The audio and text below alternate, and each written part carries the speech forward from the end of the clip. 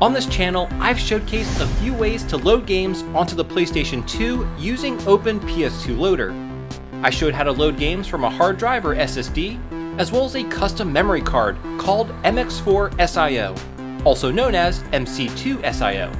But now I'm going to show you another plug-and-play method that allows you to play games on the PS2 utilizing the Ethernet port on the back of the console directly from a Raspberry Pi. And the results are pretty amazing. Let's take a look.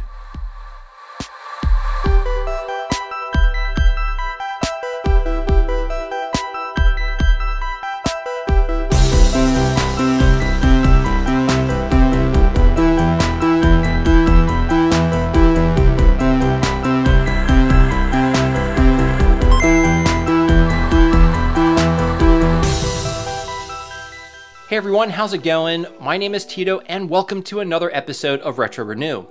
Today we'll be taking a look at yet another really cool way to load games onto your PlayStation 2, but this time using a Raspberry Pi connected directly to the Ethernet port of the console.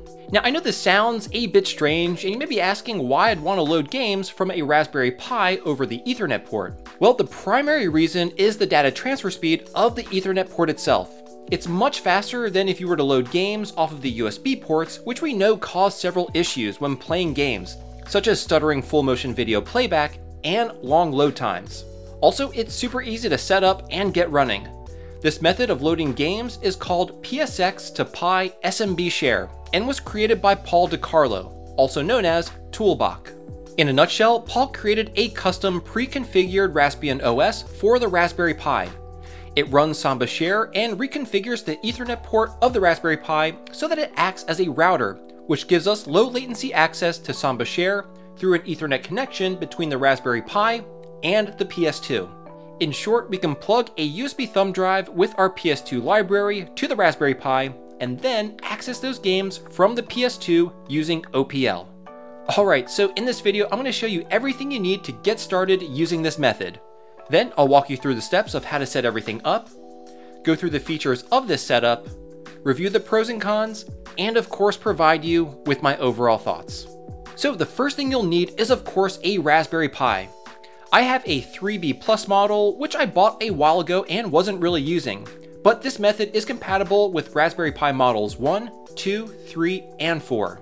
I haven't personally tried this with all models and can only speak to the 3B Plus, which actually handles this method really well.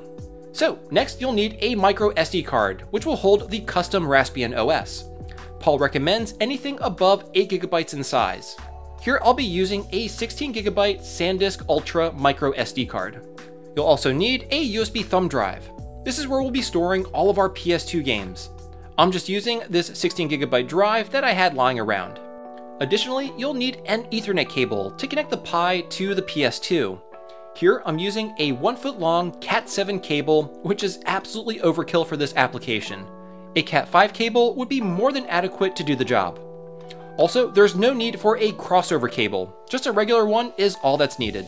Now, if you're going to be using a fat model PS2, you will need a network adapter. However, for those of you using a slim model PS2, you're good to go since it already has an Ethernet jack built in. And lastly, you'll need a memory card with FreeMcBoot and OPL installed. Okay, so that's everything we need to get started. So without any further ado, let me show you how to get everything all set up. Okay, so this whole process starts on your PC. So let's go ahead and insert our micro SD card into the computer.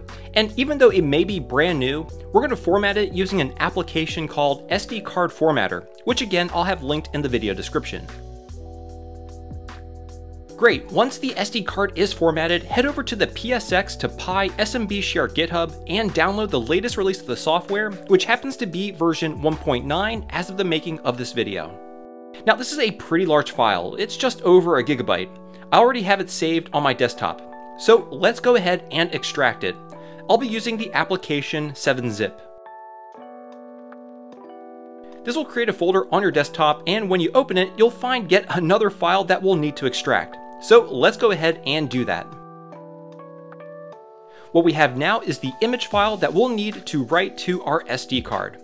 To write this image file to our SD card, we'll be using an application called Balena Etcher. Again, I'll have it linked in the video description. With Balena Etcher open, go ahead and select the file we want to write to the SD card, which is the PSX-Pi SMB Share image. Then select the SD card we'll be writing to, which is the one we just formatted, and then click Flash. Now this will take a bit since it is kind of a large file, so I'm just going to go ahead and speed up the footage. Okay, great, the image file has been written to the SD card. So now go ahead and remove it from the computer, and then insert it into the Raspberry Pi. I'll be hooking it up to an external monitor through HDMI, as well as connecting my USB keyboard so we can see the PSX-Pi SMB Share OS initialize and set itself up for the first time. Okay, with the HDMI hooked up and the keyboard connected, go ahead and power on the unit. I'll also show you how we can find the IP address for the Raspberry Pi, since we'll need that information when we set up OPL on the PlayStation 2. Now, since this is the first time we'll be powering on the Raspberry Pi, it needs to go through an initial setup, which will take some time. But every time you turn the Raspberry Pi on after will be much faster. So let's go ahead and just fast forward a little bit. Great, now the Raspberry Pi is set up and it's asking us to log in.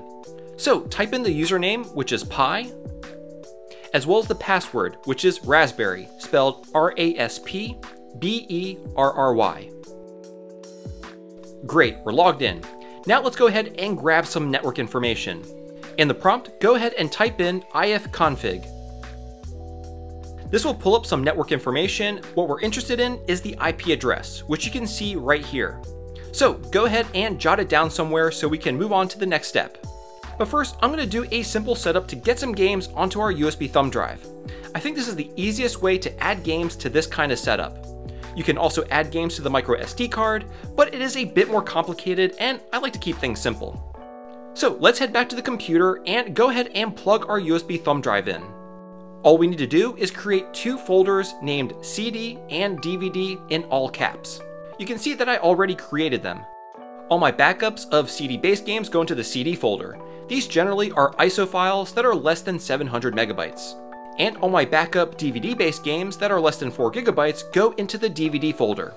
Now for those games that are over 4 gigabytes, you need special software to split the file, such as USB Utility 2.2, which again is listed in the video description. That's what all these files are here in the root of the USB thumb drive. These are games that were over 4 gigabytes in size and had to be split up. They just remain here in the root of the thumb drive, and you don't need to move them to either the CD or the DVD folder. Okay, once you got your game backup files on the USB thumb drive, go ahead and eject it from the computer. So moving back over to the Raspberry Pi, let's go ahead and shut it down. To do that, simply type in sudo shutdown -h now. After the shutdown sequence has completed, we can now connect our Ethernet cable to the Raspberry Pi and then connect that to the PS2. Insert our thumb drive with all of our games, then power on the Raspberry Pi and the PlayStation 2. When FreeMake Boot loads, go ahead and open OPL. Well, here you can see that all my games are already listed, but that's because I already adjusted my network settings. You won't be able to see these initially until you adjust your settings first. So let's go over to the menu by pressing Start. Then go to Network Settings. Here on this screen, you don't need to mess with the PS2 settings on top, but you do need to adjust your SMB settings. Make sure your IP address is set up to match what we found in our Pi during setup. Port should be set to 445, and here you want Share to be set to Share. Username and password, you can just leave blank. Great, so now go down and hit OK. And then make sure to save your settings. Go back to your game list and you should now see all of your games listed. Or just do a reset of both the console and the Raspberry Pi. And that's it. You should now be able to enjoy your library of games loaded directly from your Raspberry Pi.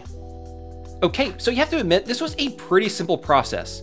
We now have access to our library of PS2 games directly from our Raspberry Pi, which is fantastic. Now, I did run into an issue when setting this up. I didn't have the IP address entered correctly, but thankfully a really talented modder, iFixRetro, caught the mistake, and I was able to get this up and running. So, big shout out to iFixRetro. So, lesson learned, make sure you have all your network settings entered correctly, and you'll be fine. Okay, let's take a quick look at the features this method has to offer. Now really, there isn't much to say. This works just like any other method of loading PS2 games that I covered on this channel. such as loading games from a hard drive, SSD, and even playing games from the memory card slot using the MX4 SIO, also known as the MC2 SIO. Loading games from the Pi is as simple as opening OPL and selecting the game you want to play. And when you want to add more games to your library, simply remove the USB thumb drive, connect it to your computer, and then drag and drop the new games onto your thumb drive. It's as simple as that. So yeah, no unique new features really to speak of, so let's discuss some of the pros and cons of this method. Starting with the pros, this is yet another awesome way to play games on your PS2. It's always great to have options, and now we have quite a few. If you have a Raspberry Pi lying around, this is a great way to put it to good use.